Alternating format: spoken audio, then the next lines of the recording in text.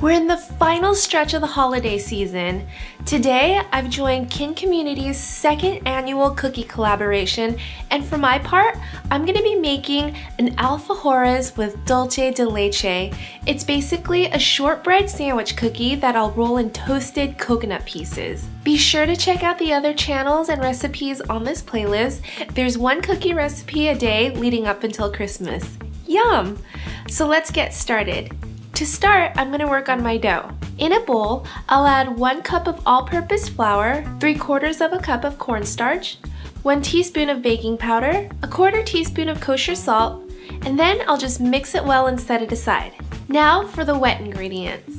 In my mixer's bowl, I'll combine 1 stick of butter at room temperature, 1/2 cup of powdered sugar, and I'll just mix it on medium speed until it's light and fluffy, about 3 minutes. I'll scrape the bowl down, and then I'll add in 2 egg yolks and 1 teaspoon of vanilla extract, and then I'll mix it again. Now I'll incorporate my dry ingredients and just continue beating it on low speed until the dough comes into a ball. And that's it for the dough. I'll pour it out onto a sheet of plastic wrap, flatten it down into a disc, and then I'll place it in the fridge for about 30 minutes for it to firm up. Once the dough is firm, I'll preheat my oven to 350 degrees. I'll lightly flour my working surface, and then I'll place the dough on top and then roll it out. I'll roll it out to about 1/4 inch thick, and then I'll cut it into circles using my cookie cutter. I'm using a cookie cutter that's about 1.5 inches in diameter since I don't want the cookies too big, but you really could use anything that you want. Candy canes, gingerbread, it's the holidays! With the leftover dough, I'll just re-roll it out and cut it again until it's all gone. No waste!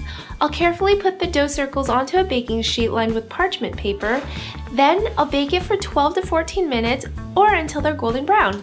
In the meantime, be sure to follow my Instagram at Honeysuckle Catering and my Snapchat at HoneysuckleB to follow my cooking adventures. Once the cookies are done, I'll take it out and let them cool completely. Now onto the Dulce de Leche filling. I have a can of Dulce de Leche that I'll empty out into a small bowl. A trick to make this extra yummy is to add some orange zest. This will add in another dimension of flavor that's totally unexpected. I'll take some of my toasted coconut chips and I'll chop it up very finely and put it into another bowl. Finally, we can put it all together. Once the cookies are completely cooled, I'll just take a dollop of the Dulce de Leche on 1 cookie, then sandwich it together with another cookie. I'll squeeze the Dulce de Leche out just a little bit, then roll the cookie into my toasted coconut chips. And voila! A Dulce de Leche alfajor. These cookies are like a shortbread, tender yet crumbly, but oh so delicious.